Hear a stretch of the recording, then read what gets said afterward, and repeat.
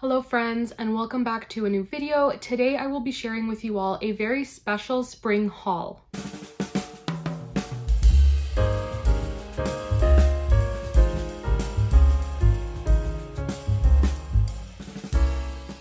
I'm sure the majority of you know that I haul books fairly frequently, but there are a few different types of items that I never share when I do get them. That includes mugs and coloring books and puzzles. And besides reading, some of my favorite hobbies include puzzling and coloring and also collecting mugs. So I thought in today's video I would share some of the recent items, I guess, that I got in honor of the new spring season. I'm a very seasonal person in many ways, and as each season rolls around, I like to buy puzzles and mugs and basically anything that just makes me feel like I'm welcoming the season with open arms, and it makes me even more excited for the new season. And so without further ado, let's get started with a couple coloring books that I have recently purchased. So the two coloring books that I got are Country Kitchen Charm and Spring Scenes, and these are both from the Creative Haven brand.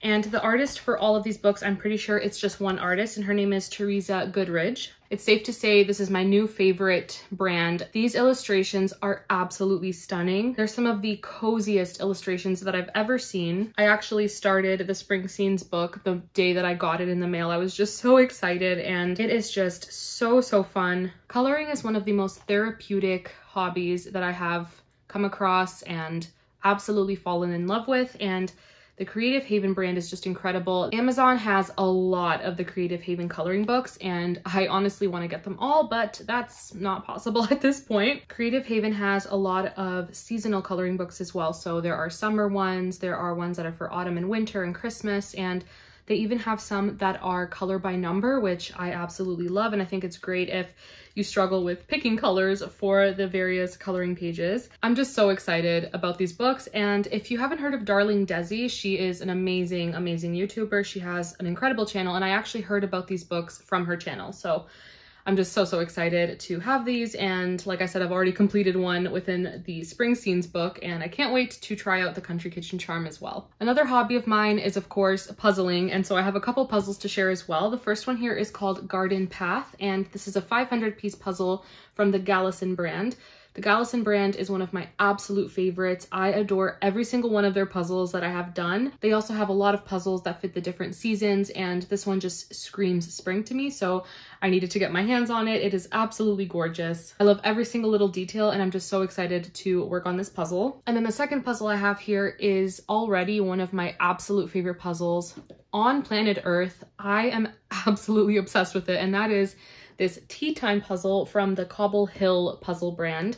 This is 1,000 pieces, and I just don't have words. I'm absolutely obsessed. I cannot get enough of this puzzle just looking at it. This is one that I want to work on and then glue and hang it up on the wall, but at the same time I don't want to, because I want to be able to do it again and again.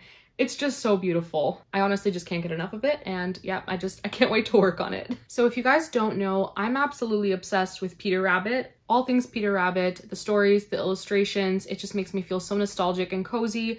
And my sister was recently on a trip, and she knows how much I love Peter Rabbit. And she found these mugs and plates secondhand, which I'm just so thrilled about. They're honestly some of the cutest things that I've ever seen, and like I'm almost scared to use them and break them. I love them so much. The first two items here don't actually go together, but I use them together, and I think they pair very nicely. The first one here is a plate, and it says, "Peter was not very well during the evening. His mother put him to bed and made some chamomile tea. 1 tablespoonful to be taken at bedtime." This is one of the cutest plates I have ever seen in my life. And then along with the plate, I like to use this Peter Rabbit mug. It has become one of my favorite mugs to drink coffee out of. I'm absolutely obsessed with it. It is so cute. I already love rabbits as it is, but this being Peter Rabbit just makes it even more adorable. And then these next two items are actually a set, and my sister again found these secondhand, which is absolutely incredible. They're also both bone china, which I absolutely adore. And so we have this adorable little mug, and it comes with this plate, bowl, I'm not quite sure, but this is something I picture using to feed like a baby or a toddler. It's just so cute. Honestly, it's the little things in life that make me very happy, and these are just some of the most precious things I have ever received as a gift. And I'm so grateful to my sister. She did a great job at the thrift store. And moving on, it would not be a haul without books to share. I feel like almost every single book that I have in this haul feels either spring or summery, and I feel like these books have a very specific vibe, and it's kind of hard to explain until I start going through them. So I have 12 physical books, and then I have 3 on Kindle. I'll quickly go over the 3 on Kindle first.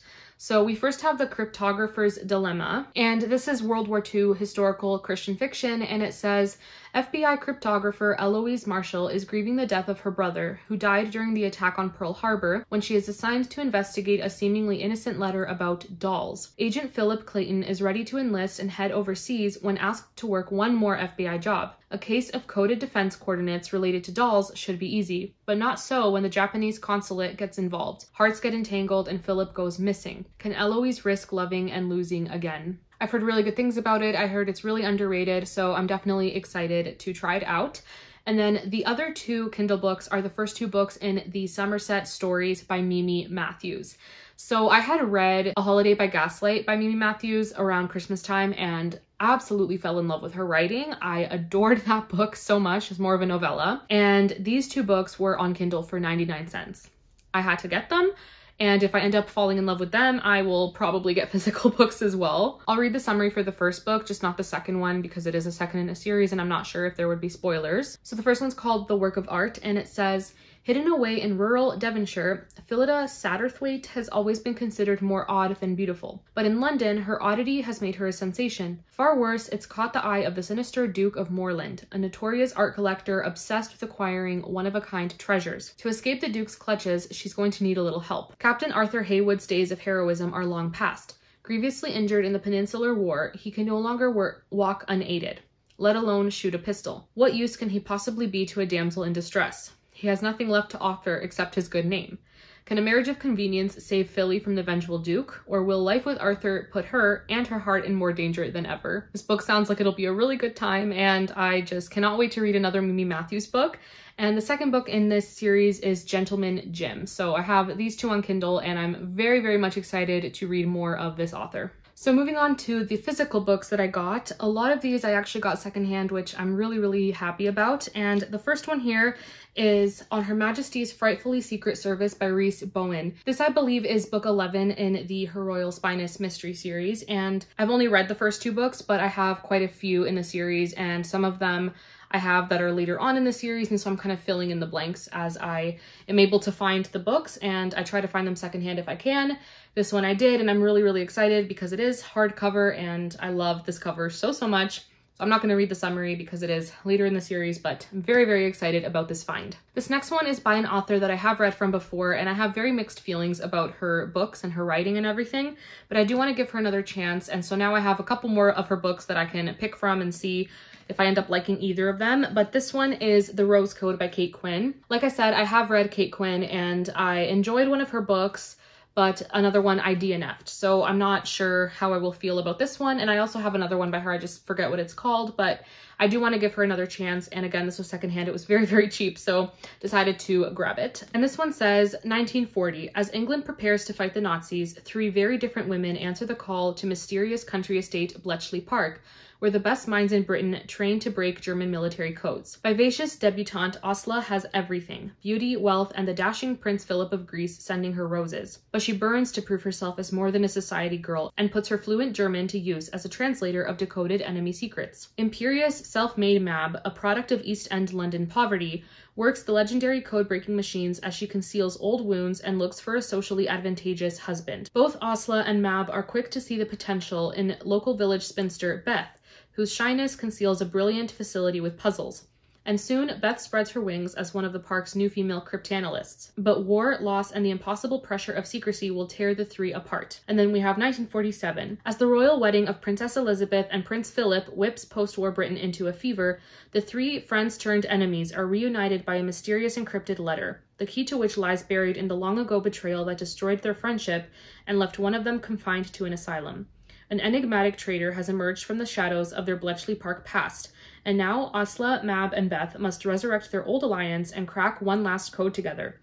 but each petal they remove from the rose code brings danger and their true enemy closer. That sounds very interesting, very intriguing, so I'm hopeful that this is one I will enjoy. I have a couple more World War II era books. This next one here is The Black Swan of Paris by Karen Robards. This one I haven't heard too much about. I haven't seen a lot of people talking about it on BookTube or on Goodreads, but I am really curious. So it says, Paris, 1944.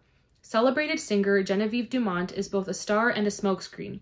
An unwilling darling to the Nazis, the chanteuse, I cannot read French. The Blanc's position of privilege allows her to go undetected as an ally to the resistance. When her estranged mother, Lillian de Rocheford, is captured by Nazis, Genevieve knows it won't be long before the Gestapo succeeds in torturing information out of Lillian that will derail the upcoming Allied invasion. The resistance movement is tasked with silencing her by any means necessary, including assassination. There may be 7 bitter years of distance between Genevieve and her family, but she refuses to let her mother become yet one more victim of the war. Reuniting with her long-lost sister, she must find a way to navigate the perilous cross-currents of occupied France undetected, and in time to save Lillian's life. This actually sounds very intriguing, and I'm even more curious now, especially because it has a mother-daughter relationship type of dynamic, so very curious. This next book also has to do with code breaking, just like the Rose Code, and that is The Codebreaker's Secret by Sarah Ackerman. This one I have heard very good things about, and it is dual timeline. So we have 1943. As war in the Pacific rages on, Isabel Cooper and her codebreaker colleagues huddle in the dungeon at Station Hypo in Pearl Harbor, deciphering secrets plucked from the airwaves in a race to bring down the enemy. Isabel has only one wish, to avenge her brother's death, but she soon finds her life has other plans when she meets his best friend, a hotshot pilot with secrets of his own. And then 1965, fledgling journalist Lou Freitas comes home to Hawaii to cover the grand opening of the glamorous Mauna Kea Beach Hotel, Rockefeller's newest and grandest project. When a high-profile guest goes missing, Lou forms an unlikely alliance with an intimidating veteran photographer to unravel the mystery. The two make a shocking discovery that stirs up memories and uncovers an explosive secret from the war days, a secret that only a codebreaker can crack. I don't think I've ever read a book set in Hawaii, so I'm very excited. And it's been a hot minute since I've read a really good World War II historical fiction, so I am hoping this is a good one. Next up, we have The House at Riverton by Kate Morton. The only book I've read by Kate Morton is The Forgotten Garden, I think it's called, The Forgotten Garden, and it's been so long. I think I was maybe 14 or 15 when I read it. I don't even have it recorded on Goodreads as read. I honestly don't remember anything about that book, but I do remember that I fairly enjoyed it, and I just haven't ever picked up a Kate Morton since. But this one was at the thrift store, and it sounds very interesting. So this one says, Grace Bradley was just a girl when she began working as a servant at Riverton House. For years, her life was inextricably tied up with the glamorous and eccentric Hartford family's daughters, Hannah and Emmeline. Then, at a glittering society party in the summer of 1924, a young poet shot himself. The only witnesses were Hannah and Emmeline, and only they and Grace knew the dark truth. Many years later, when Grace is living out her last days in a nursing home, she receives a visit from a young director who is making a film about the events of that summer. The director takes Grace back to Riverton House and reawakens her memories of the last days of Edwardian aristocratic privilege, of the vibrant 20s, and of a stunning secret that Grace kept all her life. So I'm assuming this is like a dual timeline mystery, and I'm very intrigued, so looking forward to this. This next book is one that I purchased with the purpose of fulfilling the April and May challenges for Oshina's Christian Romance Reading Challenge, and the April one was to read a 5-star romance prediction, and then the May one was to read a new release. I didn't really have any like recent releases that are Christian romance that would fit the May, I guess, prompt. And so I decided to buy this book, and it did come out in 2023. And I'm also considering this to be a 5-star prediction. I think this is a book that I will absolutely adore, and I'm really hoping I do. And that is In Spotlight and Shadow by Rachel Scott McDaniel. So like I said, this is going to be the book that I read for April and May for Oshina's Reading Challenge. And this book is part of a series called Doors to the Past, and I'm pretty sure each book in the series is written by a different author. And I believe you don't have to read them in order. I don't think there are characters that are in multiple books. I may be wrong about that, but I do know you can read them out of order. So like I said, this one is a 5-star prediction and a new release. And this says, Elise Malvern has a habit of letting people down. Her former boyfriend who hoped she'd be his bride. Her grandfather who hoped she'd take over the family's auction company. But mostly, she disappointed herself. What's the point of pursuing her passion as a violinist if she's too scared to audition for a seat in the Pittsburgh Symphony? Her internship at the elegant Heinz Hall places her in the wings of the stage, but never on it. By accident, she discovers an old stage prop. Her instincts tell her there's more to the paste necklace than meets the eye. She accepts help from a childhood friend who happens to be country music megastar Pearson Brooks. Pearson and Elise share a history, one she doesn't care to repeat. The more involved they become in the mystery, the more things get tangled, including her heart. And then it says, a century earlier, Sophie Walters longs for center stage. Having spoiled all her chances in Hollywood, she returns to Pittsburgh, accepting an insignificant role in a popular production. She watches her dreams pass by from behind the curtain at the illustrious Lowe's Penn Theater. When she finally gets the coveted spotlight, it's not for her talent. No, her search to fame is all one terrible mistake. Somehow, she's suspected to be a notorious jewel thief known around Pittsburgh as the Mirage. The man she pleads to for help is none other than the man she jilted at the altar 5 years before, Sterling Monroe. This is one of those books that I have heard nothing but praise for, and it has great reviews on Goodreads, and I'm really hoping it is a 5-star read for me. Honestly, I'll be happy if it's even like a 4 or 4.5 star. I just hope I really love it. This next book, when it came in the mail, I almost squealed. I was so excited to get it in my hands. And that is Return to Boone's Hollow by Kim Vogel Sawyer. I adored The Librarian of Boone's Hollow, which is the first book in this duology, and that was one of my favorite books of 2022. And I just could not wait to get my hands on this. This one follows a character from The Librarian of Boone's Hollow who was very difficult to like. She was not the greatest of people, but I think that in this book we're going to see a lot of healing, and I just cannot wait to read this. I'm so excited. I won't read the summary for it just because it is the second book in a duology, but I'm just so excited. Next we have Divine Rivals by Rebecca Ross. If you don't know, Rebecca Ross is one of my favorite fantasy authors. She's an auto-buy author for me. I adore her books. This one is a YA standalone, so I'm very intrigued. And it says, after centuries of sleep, the gods are warring again. But 18-year-old Iris Winnow just wants to hold her family together. Her mother is suffering from addiction, and her brother is missing from the front lines. Her best bet is to win the columnist promotion at the Oath Gazette. To combat her worries, Iris writes letters to her brother and slips them beneath her wardrobe door, where they vanish into the hands of Roman Kitt, her cold and handsome rival at the paper.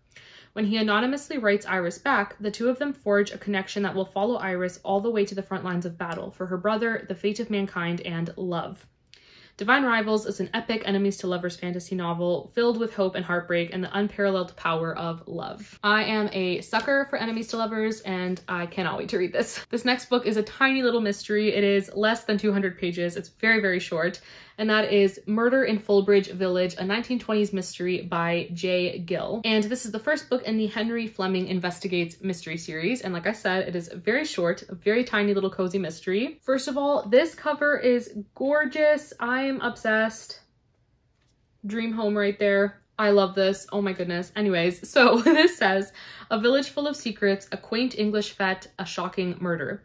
In 1920s England, private detective Henry Fleming is visiting his friend, retired author Lily Riley, in the quintessentially English village of Fulbridge. Tragedy strikes when a resident is murdered, stabbed through the heart in the historic local church. When an inexperienced Scotland Yard detective arrives to investigate the case, Lily is accused of the terrible crime. With no sign of a murder weapon and no obvious motive, Fleming realizes it will fall to him to prove his friend's innocence and solve the baffling case. That sounds perfect. Perfect cozy mystery, and I cannot wait to give this a try. This next book is hands down one of my favorite books of all time. I read it in March and I had borrowed it from the library, and I needed my own copy because, like I said, it's a favorite book. It is a favorite middle grade. I want to pick it up again, like right now, and read it from cover to cover. I adored this book so much, and that is A Place to Hang the Moon by Kate Albus. If you love middle grade and if you love historical fiction, this book is a must read. It was incredible. So heartwarming. It has a really short blurb on the back, and I'll just read that because it's a very nice summary rather than me trying to explain what the book is about. It says, a heartwarming story about 3 siblings evacuated from London to the countryside during World War II who are hoping that a temporary living situation will turn into a forever family. If you want to hear more of my thoughts about this book, I'll leave my mid-month wrap-up for March below. That's where I talked a lot about how much I adored this book, and you need to read this book. It's incredible. All right, so I have 2 more books to share. First, here we have Entwined by Heather Dixon. One of my absolute favorite books from 2022 is The Enchanted Sonata, and it is by this author. I adored that book so much. It's a retelling of The Nutcracker, and this one I believe is a retelling of The 12 Dancing Princesses. I could be totally wrong on that. I'll have to look it up and make sure that I'm right, but I'm pretty sure it is a retelling of that fairy tale, and I've heard nothing but good things about this book as well. I heard it's very whimsical and super magical, and I'm so excited to read it. And this one says, "Come and mend your broken hearts here.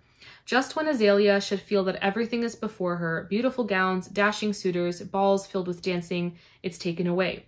All of it. And Azalea is trapped. The keeper understands. He's trapped too, held for centuries within the walls of the palace. So he extends an invitation. Every night, Azalea and her 11 sisters may step through the enchanted passage in their room to dance in his silver forest, but there's a cost. The keeper likes to keep things.